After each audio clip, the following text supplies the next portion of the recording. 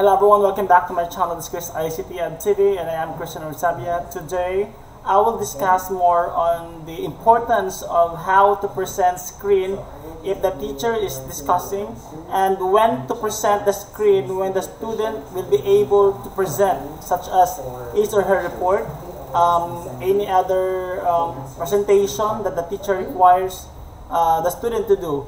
This time, please have a good time listening and watching. Before anything else, allow me to give thanks to the suggestion to Mr. John Lexter L Cortes of Cebu Roosevelt Memorial Colleges, an English teacher, for he recommended me.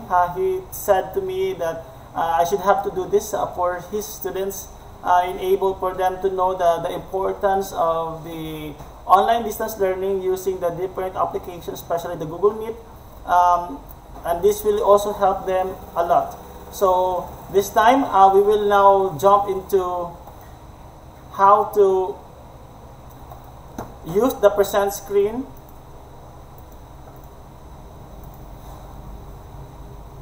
Okay. So in this way, this account is for the student. This account, and this account is for the teacher. So I am the teacher right now, so I'll be sending the link to the students or the code, but this time I'll be making a new code because I am the teacher. Okay, so if I am now the teacher, I have to click join now. How am I going to know about the code? So I could see the code here, I could copy, and I can also see the meeting code here. So there are many ways to see the meeting code, and that time I'll be going to send it to my student. And since my students know already the code, so I have to enter the code and click join. I am the student here. So this time, if I am the student, I'll be asking to join, and the teacher will admit. So the teacher will admit.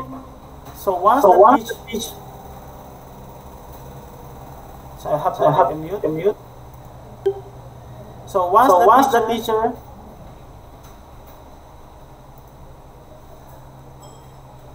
already admitted the student, then that's the best way for a certain teacher to present his or her discussion, PowerPoint, video tab, using the video, the audio, and other. This time the student will just a mere listener, and if the teacher will let the student do the presenting the screen, then they will have to. But this time, if I am the teacher,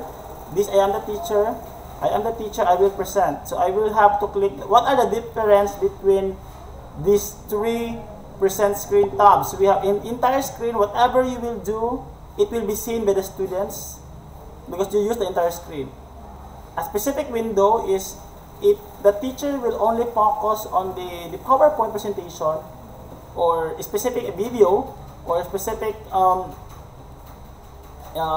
any other documents wanted to present, then this the best way to use a window. A Chrome tab is the best way also for the video and animation, because if you will use a window for a video, the students cannot hear any of the sounds. But this time in a Chrome tab, the teacher and the students also will also hear the video, the audio coming from the YouTube, if he or she is using a YouTube tab, or either a downloaded video already in his or her PC. And this time you will choose a window, because I will only focus on the PowerPoint presentation. So if I am the teacher, so I have to, this is the PowerPoint, so share, so that the student right now, this is now the student account, will only see the PowerPoint of the teacher. Now, what will happen if the student will present his screen while the teacher is discussing? So therefore, the teacher will be disrupted. The teacher will be lost on his or her presentation because the student has already presented the screen. So for example, if I am the student right now, I will have to present, I have to share it now, and this time I will also click. for example. So therefore, the teacher will also be disturbed, and he or she will not be going to see. The teacher will not be going to let the student see what he or she is presenting, because the student already presented.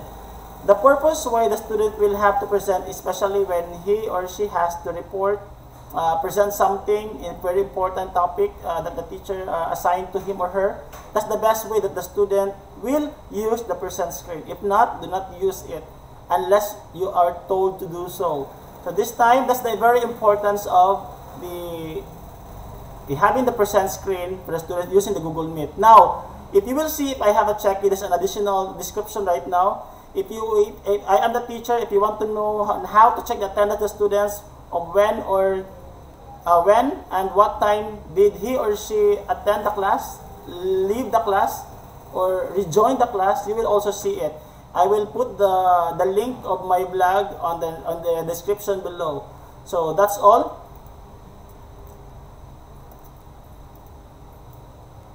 So I hope you enjoy and understand the way on the importance of presenting screen to the students, and the students also the importance of presenting screen when you are about to do the report to your teacher. So have a good day. Thank you so much. Bye-bye.